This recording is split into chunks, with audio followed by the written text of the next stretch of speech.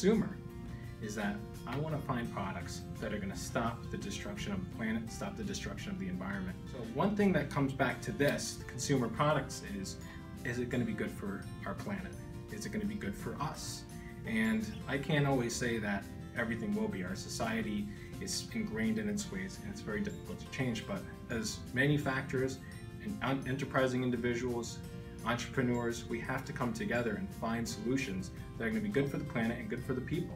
They're also concerned about the lack of available water, so conservation of water and protecting of water is really important, as well as the packaging. Certainly we see the trend changing quite a bit in how the market is finding product.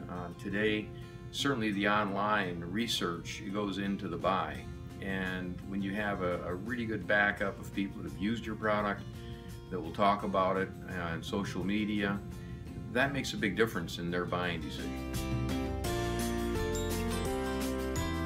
You look at the personal care aisle 20 years ago, there were no men's and women's anything. It was, everyone used Sure deodorant or Bic razor or Pert shampoo. Everything is completely split now between men's and women's, and it's happening in the soda aisle. If you look at Pepsi Max and Coke Zero and Dr. Pepper 10, those are all guys' diet sodas, and you walk around the grocery store, it's really starting to, men's taste, women's taste, and so we're just looking to bring that to the cleaning products aisle.